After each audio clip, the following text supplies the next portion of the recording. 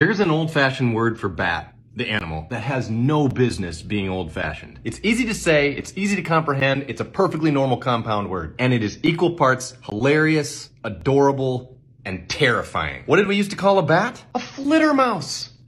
Flittermouse. Look at all the mice flitting around. I don't know whether to laugh, say, "Aw," or duck the hell out of here. Flittermice. Flittermice. Why do we call them bats? Flittermice is so much better. Spread the word. We're bringing flittermouse back.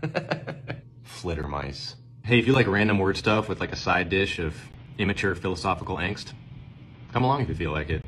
One of you has a pierced nose and I can prove it. Go with me on this one. It's going to be fun. In Old English, the word for nose was basically nose. And the word for poke a hole into or pierce was thrillion. And the noun of this verb was thrill. Piercing, thrill.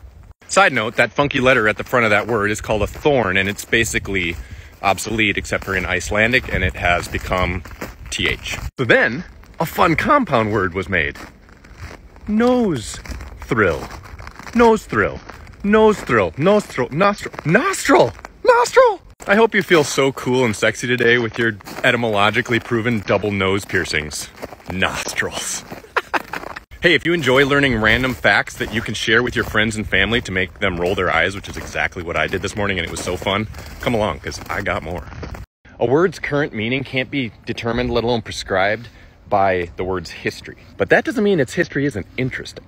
Idiot, for example. Of course you know that idiot means a stupid person. And you may also know that for a portion of its 800-year history in English, it was a technical term. For instance, in Old English laws, an idiot was a person who was born without the capacity to reason, whereas a lunatic was someone who became that way. But whatever else it's meant specifically, it's also always had the general pejorative meaning that this commenter deftly illustrates.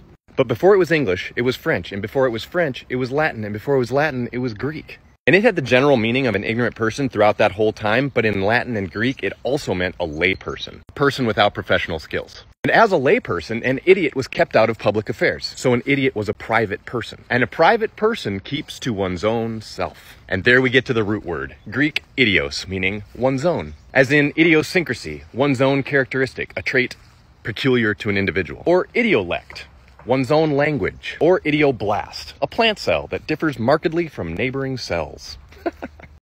When I say the word snarky, the meaning that comes into your head has only been around since the late 90s. I know, I'm as surprised as you are. The OED says the word's been around since 1906, but back then it meant irritable. The sense of being witty in a caustic or snide way has apparently only been around since 1997. And snark is actually a back formation of snarky that didn't appear till 2002. I've gotten this from a couple sources, but the online etymology dictionary is a good one. But don't you feel like you've just always known that snarky means being a smartass? I know I have. I'm pretty eager to find out what these citations from 1997 and 2002 are. Haven't seen that yet. More research is in order. Let me know if you find them before me.